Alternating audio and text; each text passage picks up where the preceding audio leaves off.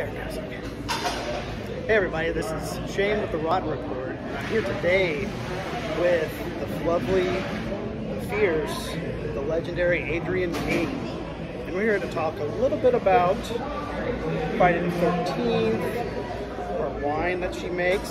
I don't make it, I know my limitations. I know fine wine, but I partnered up with this one. Yeah. It's called, the wine itself is called Crystal Lake wine. And we might talk a little bit about Jason Rising, the fan film that just came out not too long ago. Right. We're almost up to the first anniversary. Wow. Yeah. And we're closing in on 1 million views. So I want your audience to like watch it, and then I know they're gonna love it. No spoilers.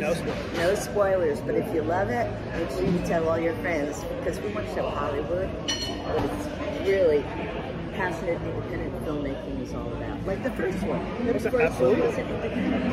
And this one is just as independent, and it's just as, I mean, passionate, right? Very passionate. You can tell it's a love project. Right. And you can tell a lot of love was put into it just by how it was presented, the characters, everything. The whole story. The storyline, the production, all the Easter eggs. Easter eggs. I have to share this with you. When I saw Jason Rising, and fan films, some of them are but some of them, and when they're good, I like to help them promote them. Yes. But it was so funny because people were on social media, and they're going, I loved all the Easter eggs. And I said to my husband, that's funny. I didn't see one Easter egg in that whole movie. I didn't know what that meant, I had no clue. The only reference I have to Easter egg is in a basket. You got it? Yes. It's a generational thing. Of course. So it's in a manner of speaking, a trophy for you. Yes. Absolutely. So let's talk a little bit. Let's jump back a little bit to 1980. Oh, that's a long jump. That's a leap. I was not even thought of yet. My oldest brother was 1 year old. Oh my gosh! Yeah. Well, actually, no. He wasn't even born yet either.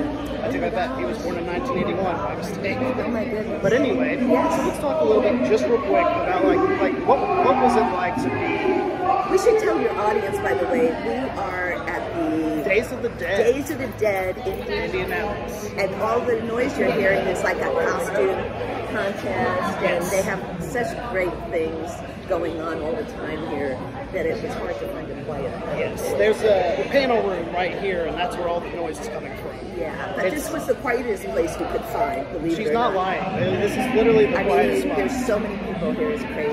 It's so many celebs, and great celebs from bumping into everybody from the horror movies, from American Pie to the Halloweens to Friday the 13th, and even Jason and Michael Myers wandering all over the halls. Even a creeper from Jeepers Creepers is here. Yeah, I didn't see him. Yes, he's here. He's I think he's kind of on the opposite side of where you are. I didn't see him. Yeah. But yeah, let's talk a little bit let's talk about coming into, how did you come to be a part of auditioning? Oh my gosh.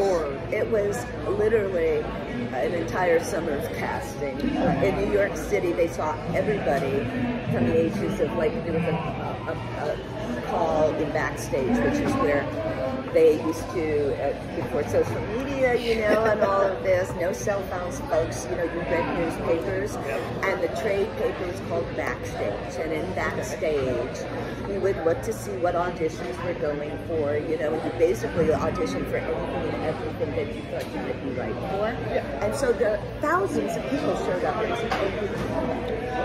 and everybody in New York City, from the age of it said young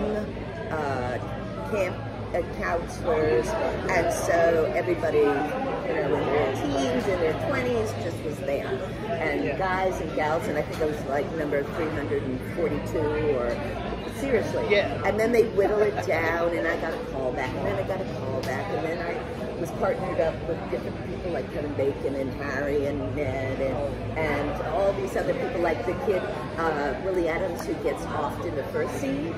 You know, he didn't quite make it into the finals, but he was smart enough to say, "Can I work on this project?"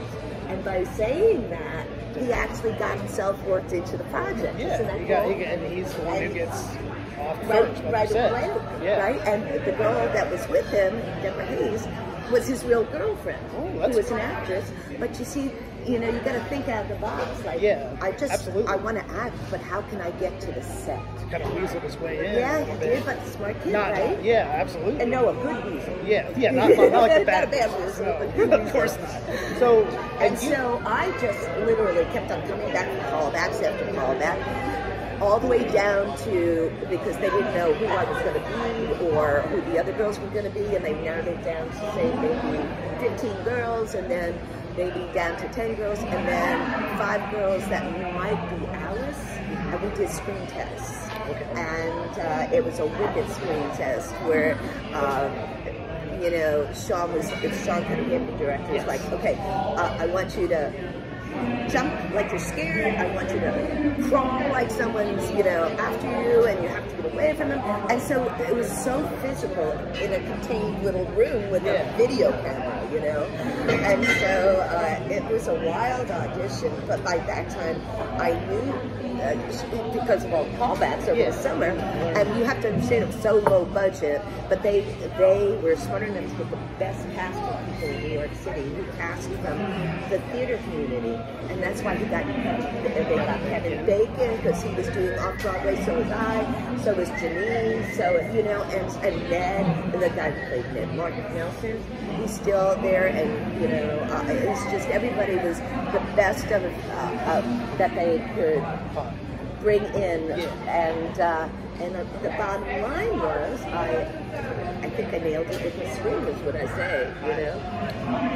I believe that. And so after that day, that audition, I guess it was in the morning, because that afternoon I got a call from Sean on my home phone, because you know, you had basically an answering service, or hello. It used to be quiet. It was quiet. It was semi-quiet. But we, you know, your horror fans, you can deal with that. Yeah, right? A little shock. we're used to screams and jump scares. Right. So he called and said, "You're my Alice." And we started shooting, I swear to God, within 2 weeks. Boom. It was the day after Labor Day. All of us went into a little van and drove up, you know, all the buses drove up together. The day after Labor Day, it was a Tuesday morning, we met at Columbus Circle, where you are all piled into a van, drove up to Blairstown, New Jersey, to a Boy Scout camp that is still there, and does tours. That's cool. The best tours, of course, are with the people who are actually in the movie. But the place looks wonderful. It looks just like it did in the movie. Now, what's it called again? Camp Novi Bosco, and it's called San Pond, and it's Novi Bosco. I thought was an Indian name. It's camp. It's Novi, North Bergen, from North Bergen, New Jersey. Bosco is Boy Scouts. So it sounded like a.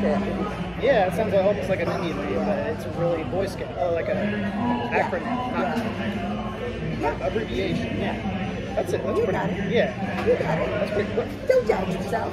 I do that. We all do that. Yeah, absolutely. Well, that's really cool.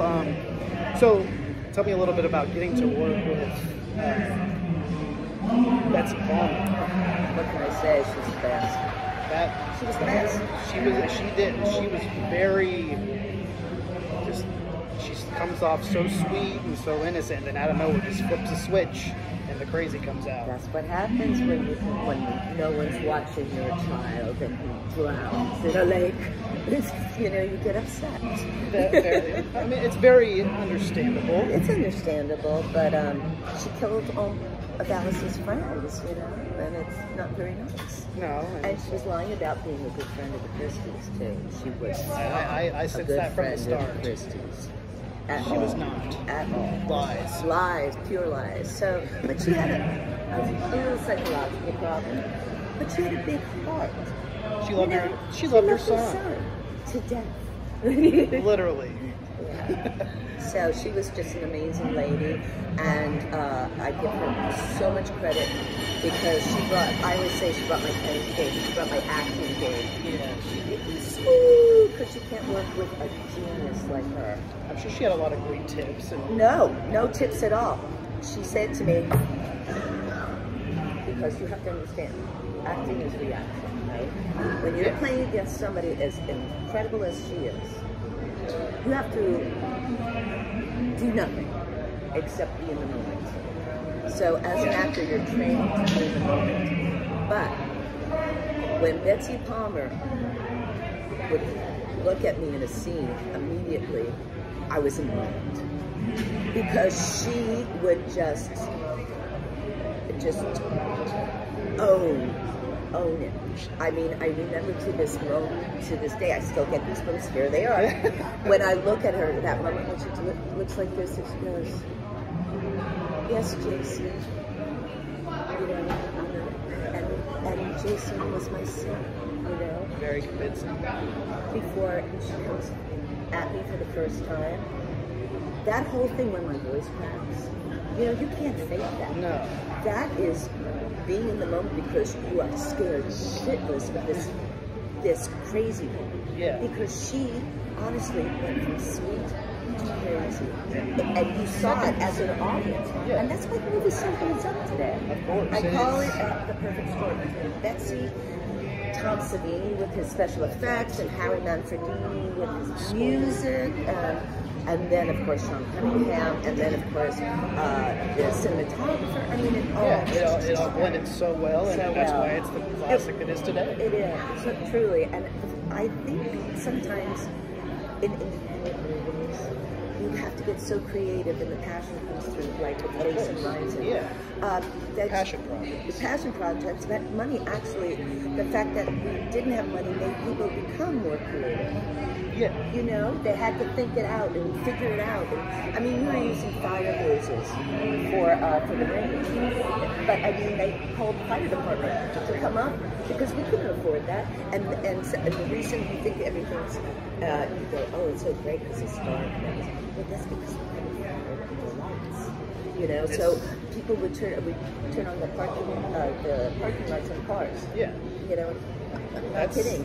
On night scenes, you know, to get more light.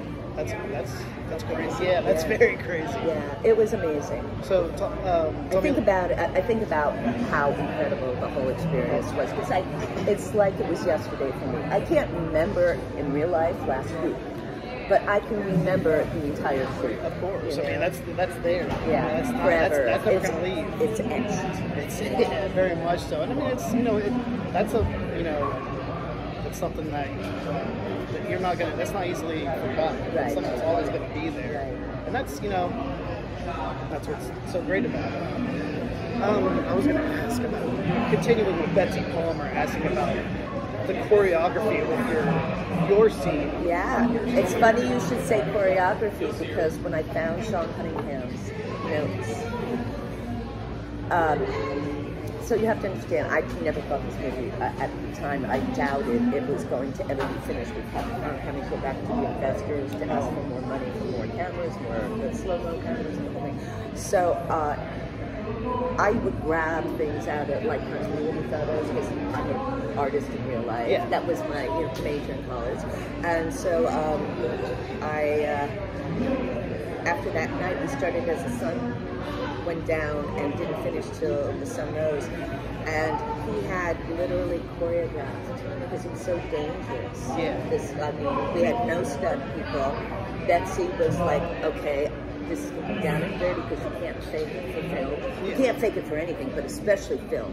And the reason it looks so real is because she is truly smashing my head in the sand. And you see that goes. How could that happen? Well, it happened. She's totally doing it. Oh yeah, everything you see really happened, and that's why. I mean, she was a method actress. Yeah. she said, I'm not pulling any punches, and neither should you if you want to live. And that's that's what I mean about bringing my grandma. It's like there wasn't any, like, holds, anything. You went for it. You just went for it. And she taught me so freaking much. And I'm a trained actress before I met her. Yeah. But that was like Stella Adler training, you know? It was like amazing. So, yeah, that did choreograph it. And I grabbed those notes as the sun was rising, because I was going to make a collage with the Polaroids and the notes. And when I actually looked at them, because I threw them all in a box with this ring, the original ring, my boots, my script, my original script, everything. And I didn't open it until 25 years later when I moved to Oregon wine country.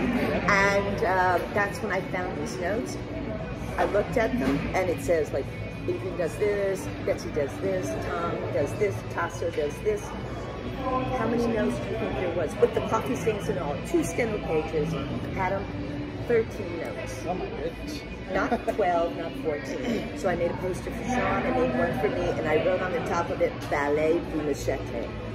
That's because awesome. it truly was choreographed, like you said. So no one would get hurt, because it could have happened. Yeah. So I mean, easily. Yeah. But yeah, I'm gonna have to. I had a poster that ran out. I think I remember hearing about that. it. I should really resurrect those notes, because they're so special. And it's the only piece of Friday the 13th that I understand Sean has hanging on his wall, that poster. Yeah. And he was the one who said, do me a favor, change it from just to Friday the 13th, not Ballet du Machete, and the fans are going to love you. Make it so they can see. Because he was amazed next time, of course. Yeah. Who would think that anyone would grab something out of the trash? Well, you're cool. I mean, that's kind of like a little order. Not really. It was just, I knew I wanted to make something, because the experience was so incredible. I just wanted to make something to remind me about it, because I honestly didn't know if they'd find the money for the post. Yeah. You know? But once they did, oh my God, there's the sister. And it is a very long, successful history. And so let's step away from films. Let's talk about wine. Well, I kind of hinted to you before. Yeah. So I moved with my husband up to wine country in Southern Oregon 17 years ago. I can't believe it's been 17 years. And I've always been into wines. I grew up in a family that loved wines, and then I married into a family that loved truly fine wines. They knew their wines, so I learned a lot more.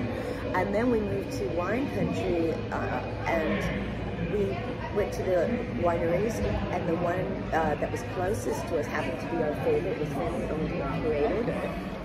Well, lo and behold, they were huge Friday the 13th fans, and they invited me, quote unquote, into their family. Please join our family. And I always say it was, vision boards. I never had it on my vision board. I was retired. I was there to paint. I finally was going to do my first love. My first passion, I always think, is art. But I started acting very young, and I loved acting, so it was one or the other, both. And art became my therapy after all the acting and stuff. After the stop. It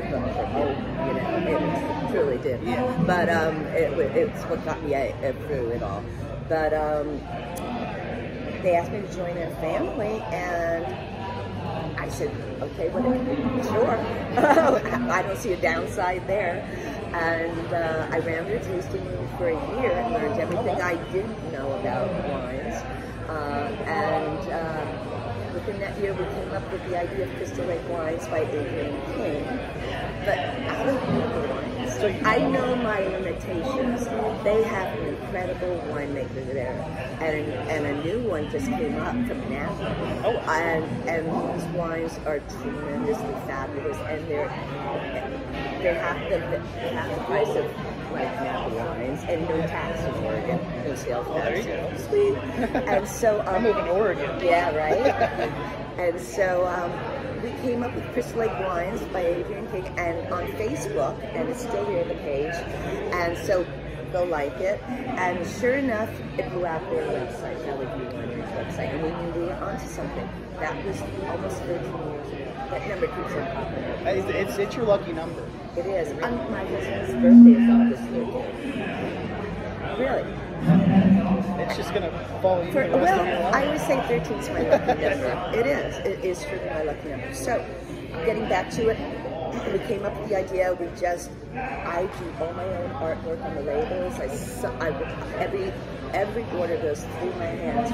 I've never ever let anybody touch it because I know how particular Friday the 13th fans are. Yes. And every label is my artwork that is related to the film. That's really cool. And so I have Voorhees Vengeance Viognier, I have Moonlit Chardonnay, I have Survivor's Syrah, Cabin A Sauvignon.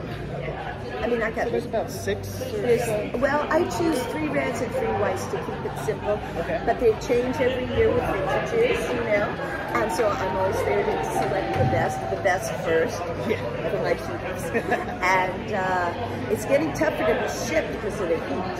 Yeah. So I have to wait for pockets when it's cooler, and then everybody is very, very happy to be patient. But wine will explode under extreme temperature. I know nothing about wine, so that's a great thing. People always say, I don't know what to get. Well, that's why you have me. I choose the best ones that we have that I love, and I figure I have excellent taste, And so the rest is up to you. And needless to say, we haven't spent a penny because it's family owned, and everything that comes out of there has to be really excellent because it's only their name and it's only my name. So, I won't put my name on anything that isn't worthy. Of course. So there Your you go. royalty. And thank you.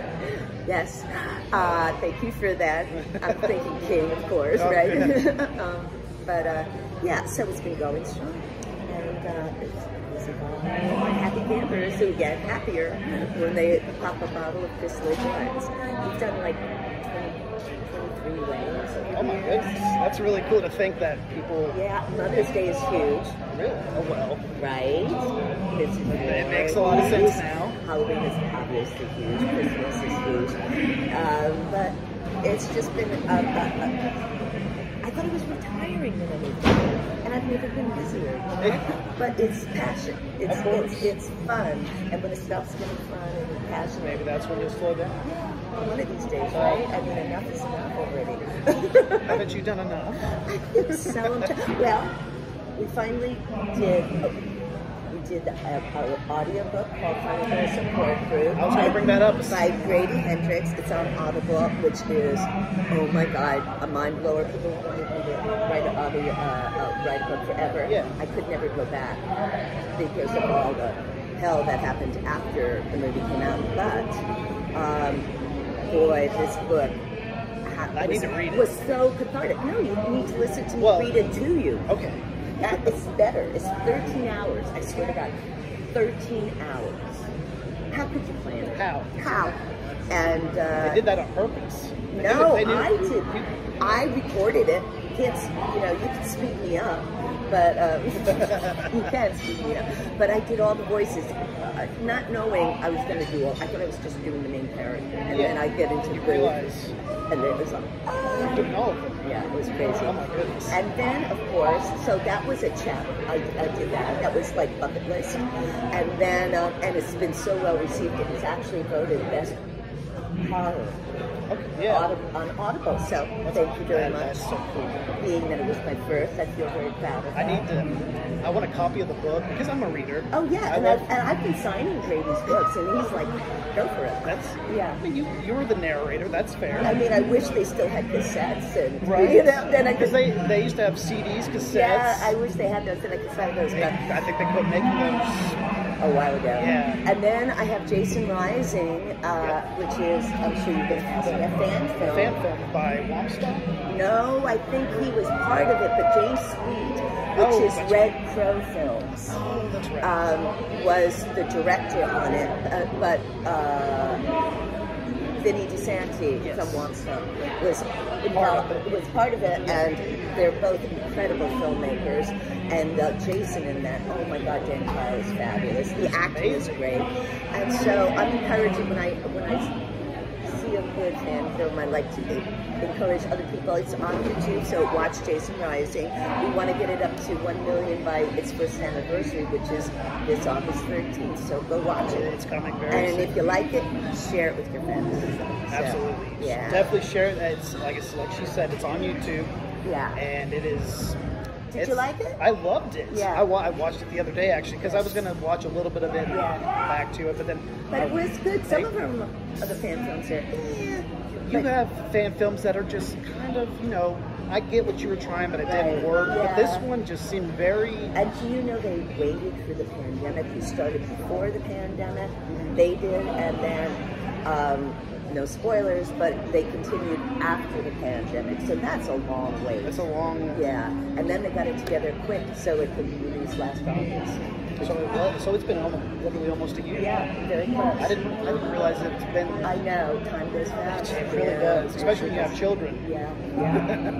Which I don't, but you do. I do have two. Then you get to see them.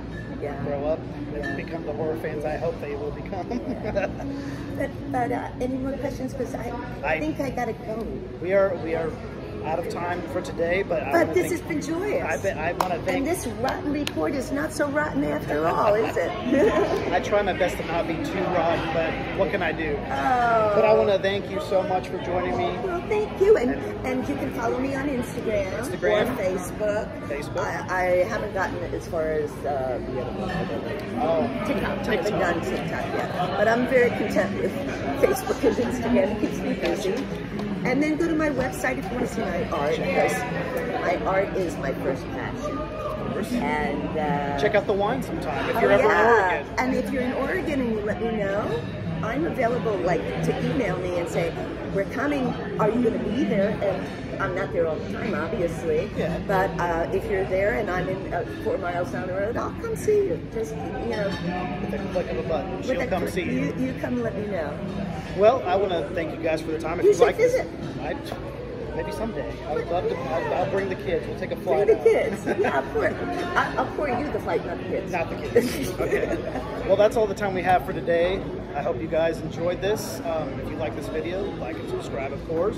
And see you back at camp. See you guys back at camp. Cheers.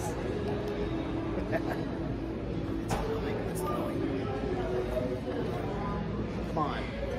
I'm about to cut out like the last.